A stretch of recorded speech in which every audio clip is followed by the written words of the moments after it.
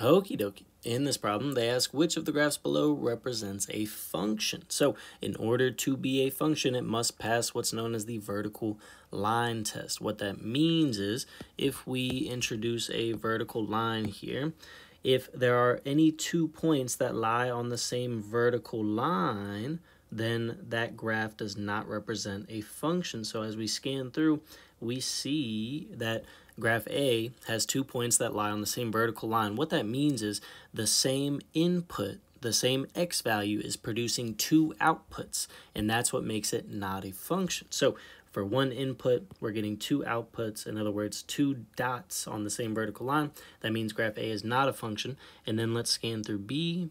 Good, good, good, good, good. Right at the end there, we have 2 points on the same vertical line, or 2 outputs for a single input, which means that graph B is also not a function. So neither A nor B is a function. Let's go ahead and do one more example very quickly. Let's break out our vertical line here. Scanning through A, 1, 2, 3. Look at that, 2 points on the same vertical line. Graph A is not a function. How about graph B?